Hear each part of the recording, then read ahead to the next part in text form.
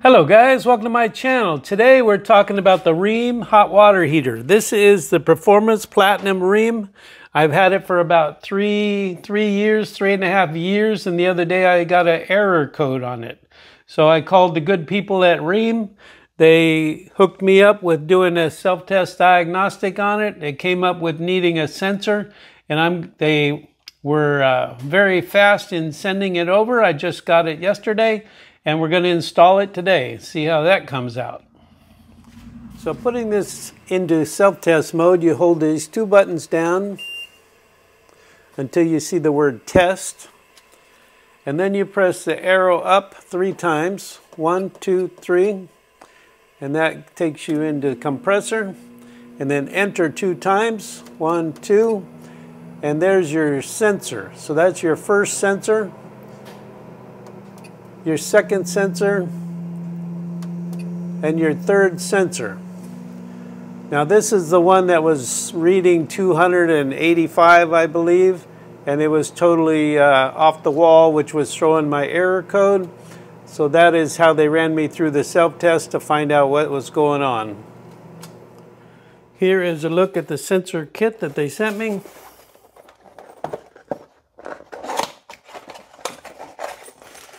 Comes with the sensor and 3 metal clips to retain it.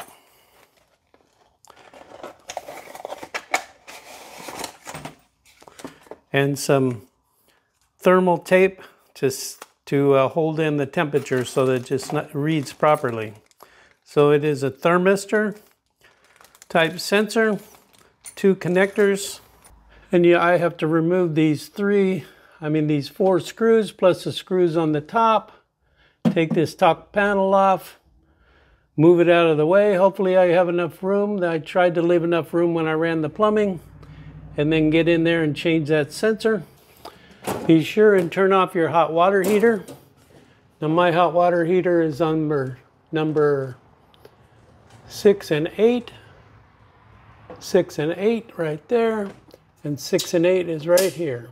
So a few tools I will be using. I will be using a magnetic tray to put the screws in, a test probe that will tell me if the power, make sure the power is turned off, a small screwdriver to get into the behind there that you can turn at an angle. This is reversible Phillips, and a stubby Phillips.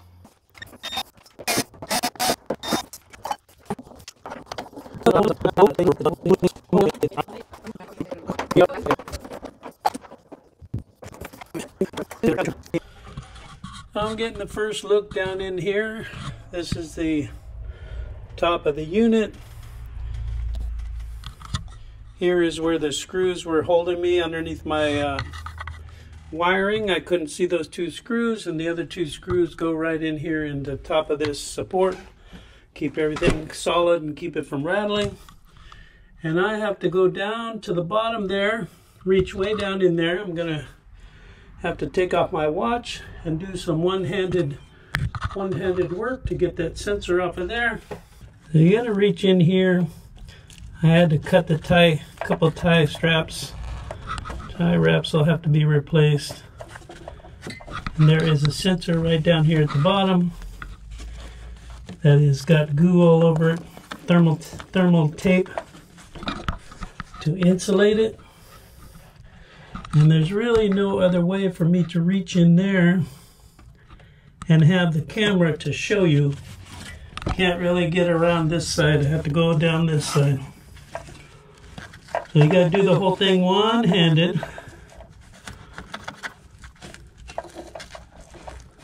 And we will see.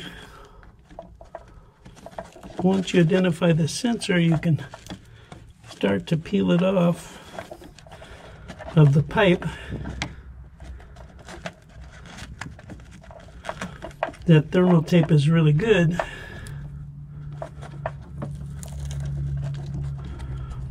And it's coming free. And here it comes. Now,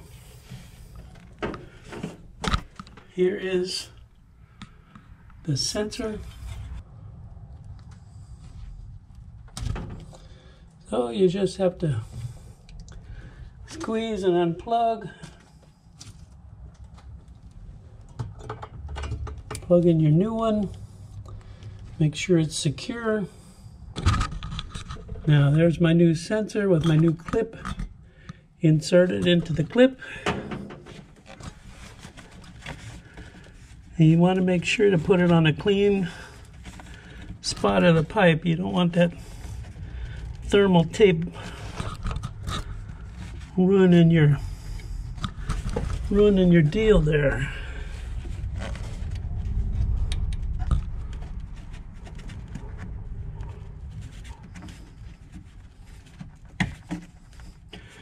Now mine was reading 258 degrees immediately after starting it up. So let's see. Can you see it there?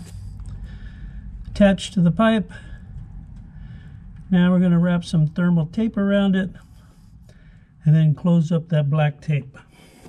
I decided to pull the foam tape all the way back so that I could get a good seal on this sticky tape, this insulation tape, so that it would be all the way from end to end. You don't want any openings. You don't want any air leaks. You want that thermistor to read the temperature of that tube completely. Well, here's a look at my finished product. I had an extra piece of foam. I didn't like the way it was down there, had a gap, so I put another piece of foam on top of the original foam, on top of the insulated tape. So I did put a rag under here so as to not be chafing the wires as I let the lid sit right here. That was something that I think helps out. You might contemplate that. When it comes down to it, you are the best judge of what you need to do.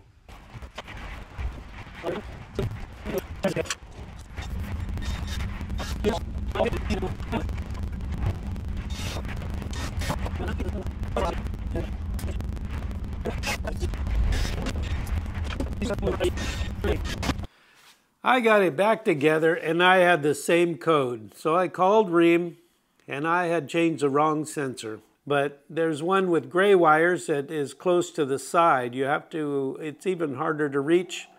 But I called them up, they expedited one out here, and I got the new sensor in yesterday. It's up and running, all the codes are fixed, and it's working good. So thank you for watching. Please hit like and subscribe, and I'll catch you on the next one.